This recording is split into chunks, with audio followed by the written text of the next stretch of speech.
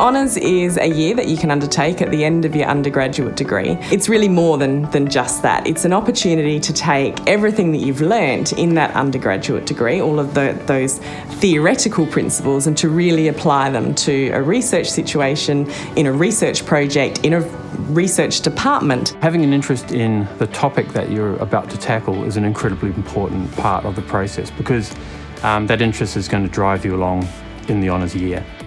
I'm doing my honours research on effects of ageing on DNA methylation responses to high doses of ionizing radiation. I'm working on ARCAN1 and its role in type 2 diabetes. At the moment I'm working as a trainee patent attorney with a patent attorney firm in Melbourne. We deal a lot with pharmaceutical companies with their new drug therapies. An honours student, in theory, is a student, but in reality, you're not actually treated like a student.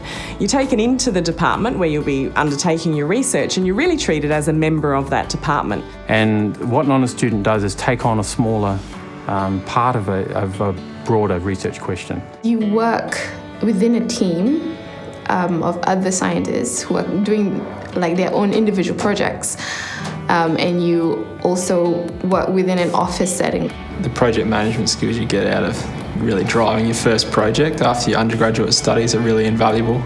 The value of an honours is really the building of confidence and skills in a person, and usually what we see in an honours student is a blossoming from someone who's very, very unsure about where they're at the beginning to someone who's got a lot of skills and a lot to offer. I chose to do honours because if I actually want to get a job in medical research or be a research assistant or anything down that track, I need to have at least honours to be competitive. The transferable skills that you get from honours are things like communication skills, verbal and written, working independently as well as part of a team, and also perseverance. I think the best thing about honours is really the people. You get to be amongst like brilliant minds, and you share ideas with them, and you learn a lot through them.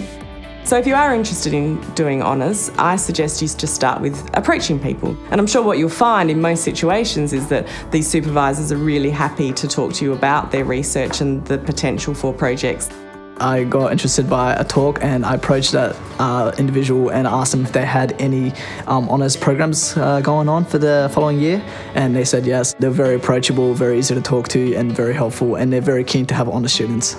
In my final year in Bachelor of Medical Science, I was doing a topic in medical science placements. I was already working with a supervisor that I work well with, so I kind of continued on with her. Honours is a very challenging year, and it's not something that you can do lightly or easily. It takes serious dedication, but it is worth it, and you do get a lot out of it. It's a steep learning curve, but it's so worthwhile. You learn a lot more than you would ever have in like 3 years in undergrad.